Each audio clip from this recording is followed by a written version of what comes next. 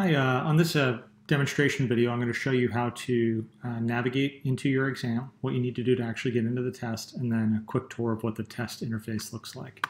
This is a fictional exam. That's why we've got it titled Backup Course for the North Carolina Department of Agriculture. But the look and feel of everything should be nearly identical to what you experience when you go through and take your actual test, whatever that test may be. The only difference here will be the title of the course is different and the exam questions will be fictional rather than the real thing. There's a number of written instructions at the start of your, before you actually get into your test. I highly recommend that you read all of this information, but to give you the three main highlights, the first is that you have to be on a computer. So you can be on a PC or a Mac, and it can be a desktop or a laptop computer, but it has to be a computer. It cannot be a smartphone or a tablet or an iPad or anything like that. The second thing is that you have to be on the Google Chrome web browser. It can't be Firefox or Safari or Microsoft Internet Explorer or any other web browser. It has to be Google Chrome. And then the third thing is that you have to use the Proctorio Chrome extension. And there's going to be a few different spots where you can install that. But if you haven't yet installed it, you'll see right here under the navigating, navigation section, you'll see Secure Exam Proctor. So if I click on that, it's going to take me to another page, and I'm going to install it in my browser now. And you're going to see the first thing is it's making sure that I'm on the right type of web browser, so I'm on Google Chrome. The second thing is it's going to prompt me to install this, so it's going to take me to a new tab. And I'm going to keep clicking through, so I'm going to say click here. And I'm now in the Google Chrome web store, and I'm going to click this blue button at the top right where it says add this to Chrome. So I'm adding this to Chrome, and I'm going to give it permission to add this extension to my computer. It's going to take a few seconds to install it, and a little notification is going to pop up here in the top corner. So it's going to say this has been added to Chrome, and if I want, I can go and later on and remove that from Chrome. I'm going to go back to the original tab that I was in my browser, and I'm going to hit the back button. And I'm now back in my back on my exam, and you'll notice that the little link down here disappeared because it now recognizes that it's been installed. If you skip that step, it's going to force you to install the extension before you actually go into your test.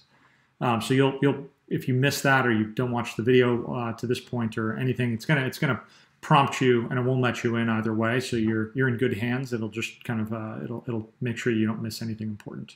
I'm going to go into the test itself. And I'm going to authenticate the proctoring just to show you what that looks like. So I've done this quiz before, but I'm going to reattempt the quiz right now. And when I go through, you'll only have one attempt at the quiz, but before you begin, I recommend that you read all of these written instructions. This is basically saying what's going to be recorded. So your webcam is going to be recorded, your desktop environment, your audio environment, all of that's going to be recorded as part of the proctoring environment to allow you to take your test from your home or your office. And there's going to be some basic checks that the computer does before it lets you into the test. The first series of those is it's not going to allow me to have all these tabs open at the top of my browser. So I'm going to click right here where it says click here, and it's going to close all those out for me. The good news is that all of those will open back up as soon as my exam is done.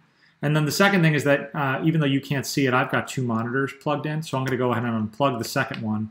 And only after I do that is the button in the bottom right corner, it's going to allow me to proceed into my test. But until I do, though, I fix those two things, it's not going to allow me to start my pre-exam checks.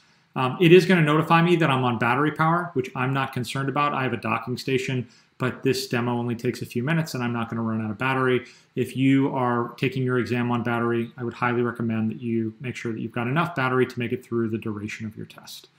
Otherwise, find a power supply that you can plug into. I'm going to go into the exam checks themselves. So it's going to make sure that my webcam is working, my microphone is working, my internet connection, and you're going to see this screen pop up, and it's going to ask me to share my screen. So I'm going to do that you'll notice the share button is grayed out, and the way I'm going to get that to turn blue so I can click on it is I'm going to actually have to click right here where you see my mouse. I'm going to click, and I've now clicked on the image of my screen. And what I'm telling is Google Chrome has permission to share that image or that video stream with the proctoring service. So I'm going to click that, and now I've authenticated my desktop environment, and my Wi-Fi connection is stable enough, and so it's going to let me into the test. So now you see what my webcam sees of me. Before I go into my test and authenticate, it's going to warn me I should use the bathroom, get some water, get comfortable, get ready to take a test. You shouldn't expect to have to leave during that exam. And as I go through the test, it's going to authenticate a few pieces of information. You should have an ID card ready because one of the first things it's going to do is ask for a photo of your ID. I've taped over my driver's license number and address because this video will be publicly available, but you should not do that for your test. The only ones that will see your ID are North Carolina State employees or the proctor who's reviewing your exam results after your test, and everything will be maintained securely. It's next going to ask me to take a picture of myself with my camera, so I'm going to click this camera test and pause momentarily as it takes a few pictures of me.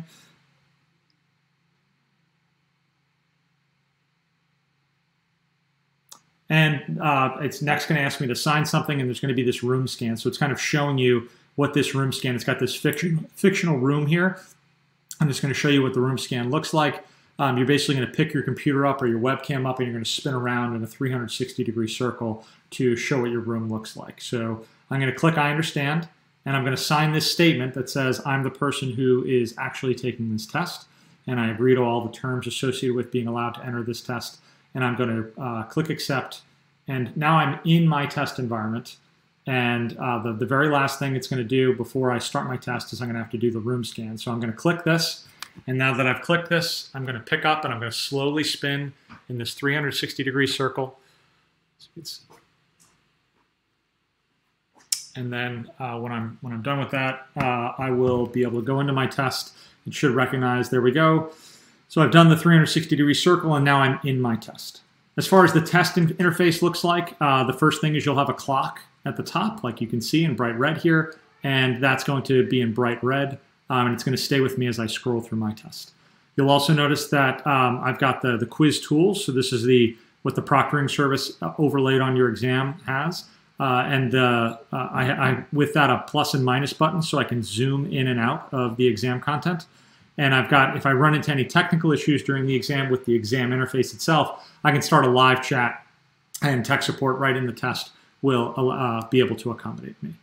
And I can minimize this and move it around my screen if I find it to be distracting, and then I can open it back up if I need to be able to access any of that. So I'm going to go ahead and minimize it now just to get it out of the way and show you what the exam interface looks like. So you've got a couple different ways to navigate your test. In the top right, you'll have a navigation where you can see all of your questions that you've answered or not answered. Anything with a white box is a question you've not answered. So if I click question 1, 2, and I skip question 3, and I answer questions 4 and 5, and let's say I flag question 4. So the first thing you'll notice is that immediately there's a flag, that's the red flag that's showed up on question 4, on both next to the question and in the navigation panel. And what will happen is I can move on to the next screen up here in the top right by clicking Finish Attempt, or at the bottom of the screen by clicking Finish Attempt.